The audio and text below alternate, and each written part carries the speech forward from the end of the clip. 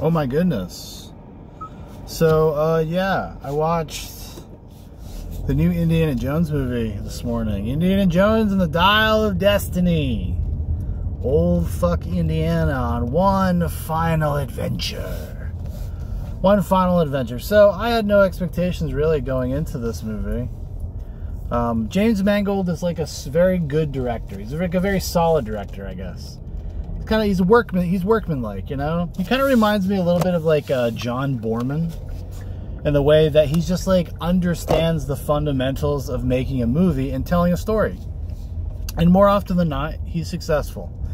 So when he got hired for it, I was like, oh, you know, that actually seems like a pretty good choice. Like if you're going to kind of just do like a Spielberg ripoff or knockoff type tone, which I imagine is what you're going to do, why wouldn't you do that?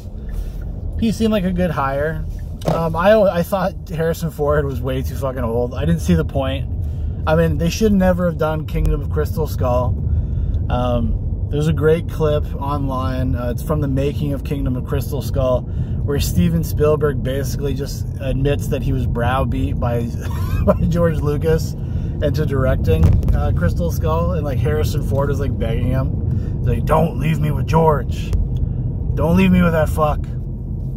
Anyway, it's very entertaining. And yeah, so I watched it this morning. I've heard all the stuff, all the nerds, all the YouTube nerds losing their fucking minds about it. I've heard all about it. Oh, it's a disgrace. This is just another example of the woke machine doing what the woke machine does.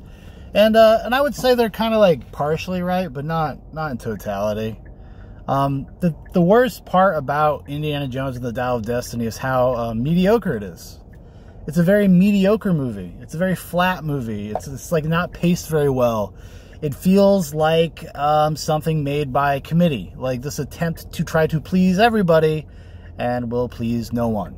That's really, at the end of the day, that's kind of what it is. It just feels like a weird hodgepodge of ideas, and nothing ever really coalesces or comes together by the time the credits roll.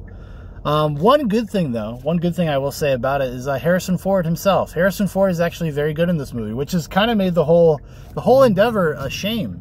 He really locked into it. It brings a lot of weight, a lot of pathos to the character that I wasn't really expecting.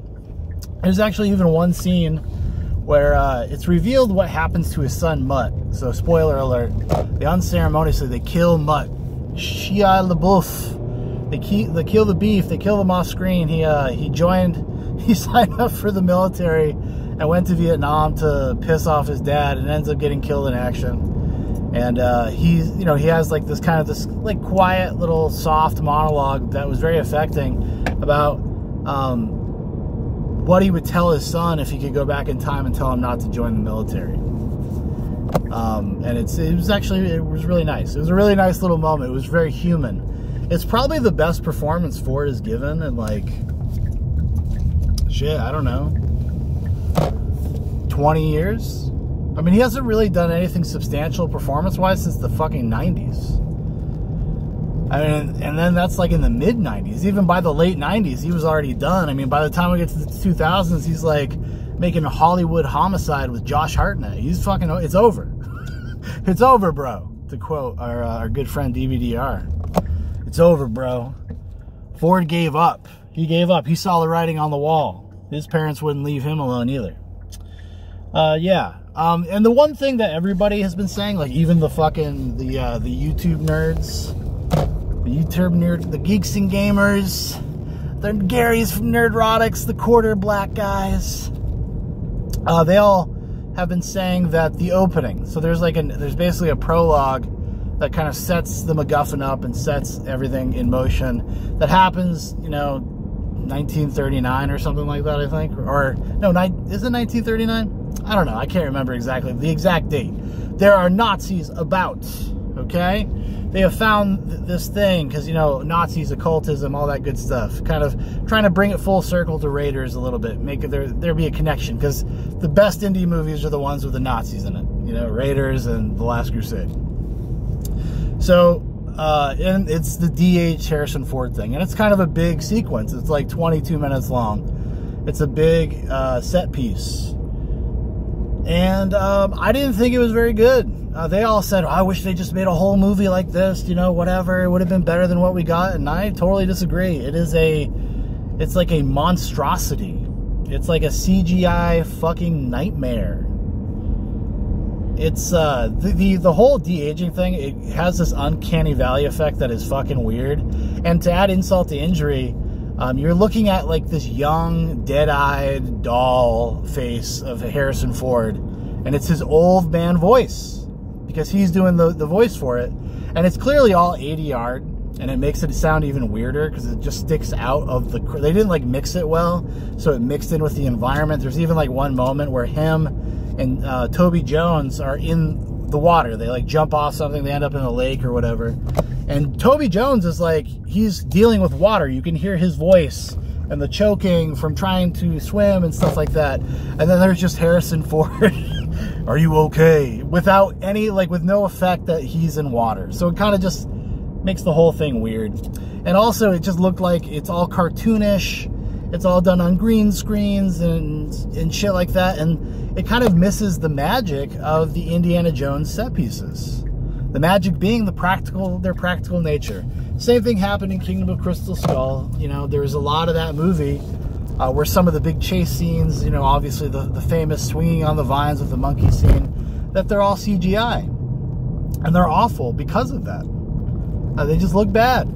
You know, it's years and years later, and that is still the case. It still does not look good.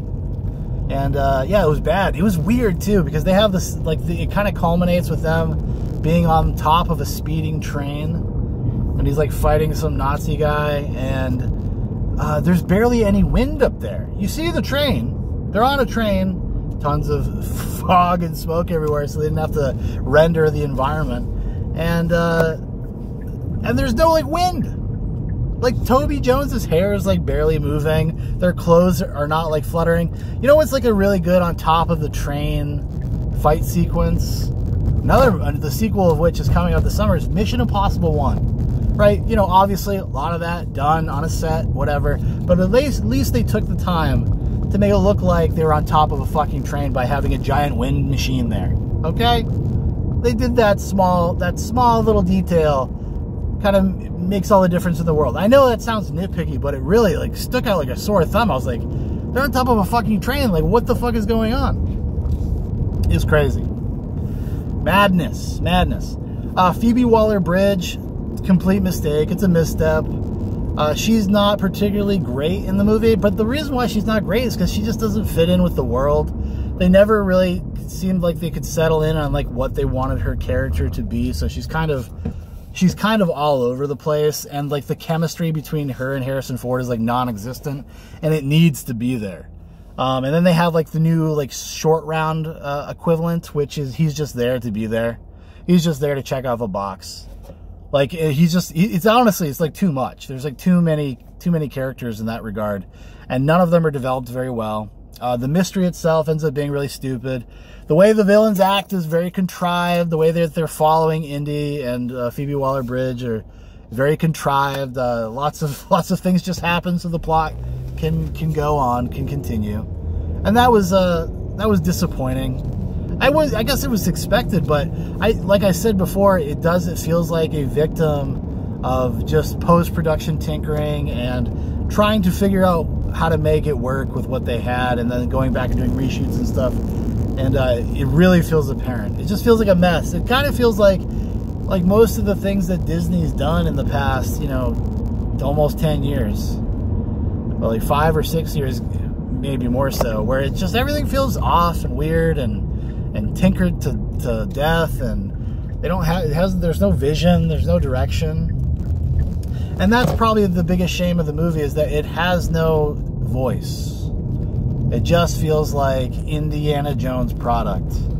And like I said, it's a bummer, because it wastes a pretty good Harrison Ford performance in a world in which we'll probably never get a good Harrison Ford performance again. It's too bad.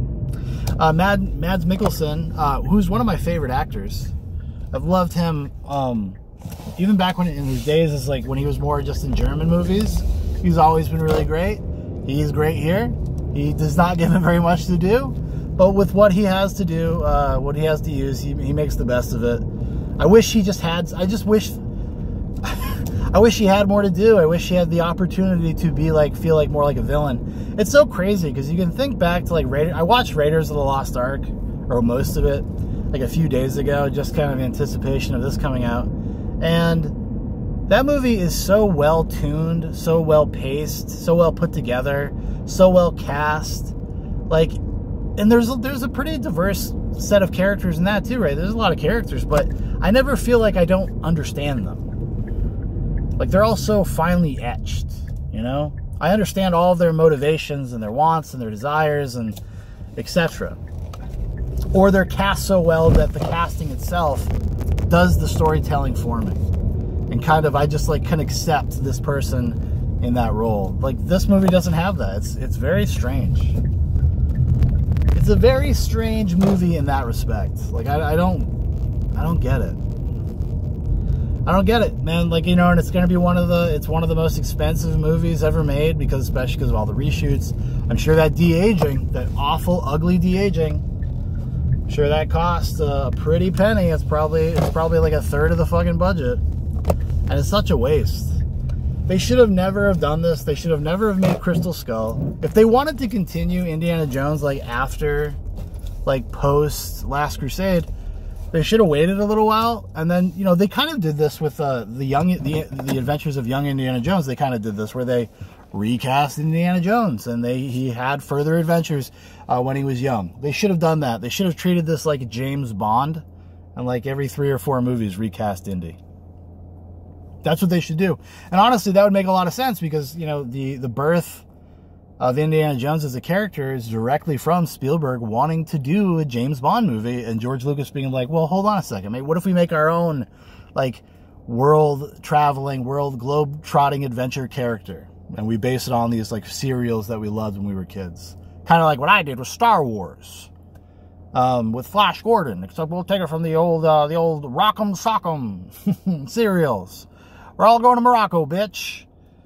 Yeah, I don't know. That didn't really make any sense. But yeah, you know, I guess it's not shocking that it's not a great movie. It's not exactly a huge surprise, but I don't know. I just wanted it to be, at the very least, I was hoping it would be like passively entertaining instead of kind of just aggravating. You know, and it's like, I don't even have, I mean, I say aggravating, but I don't even have like that strong of an opinion about it. It's kind of weird. It's just kind of sitting there in my mind. It's already leaving. Like, it's already disappearing. It just kind of leaves no impact. Like, the action and the set pieces are not, it's just not paced very well. It doesn't have any energy. You know, if you go back and watch the other Indiana Jones movies, at least, especially mainly the trilogy, like, they have this really fun kinetic pace to them, and the set pieces are fun and dynamic, and not so much here. And a lot of that has to do with, definitely because it's just all mostly CGI shit. There's a lot of car chase type things in this, a lot of chases in this, and none of them are particularly interesting. Yeah, it's kind of a bummer. All right, well, I'm home.